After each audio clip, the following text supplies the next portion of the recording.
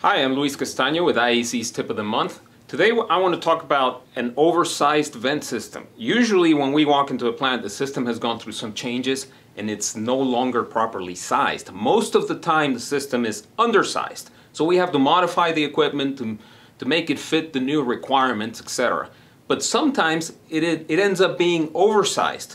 So what's the problem? If the system is oversized, just choke down the fan and life is good, right? Well, that's not as simple as that, and we want to warn you that there are several issues that you want to watch out for on a system that's too big. Number one is the insulation that we covered in another tip of the month. Insulation is not as effective when you've got hot process with very low flow. You lose a lot of heat, so you end up having a lot of condensation problems. But other issues are that the differential pressure on an oversized system would be consistently low. That means you don't get a good dust cake, so filtration efficiency isn't as good.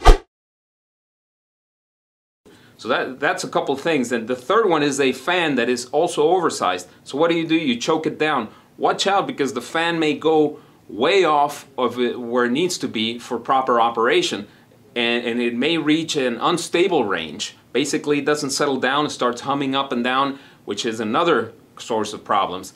And if you think you're saving energy, that's a wrong assumption, because the fan that is not operating in its design area will waste a lot of energy. So these are things to watch out for. Maybe the recommendation is to change the fan to a smaller one, and another quick and easy solution is to talk to one of our sales engineers to plug some of those holes in an oversized baghouse. We can do that with a mechanical adapter that plugs up the holes so that you can get to the rated capacity regarding air cloth.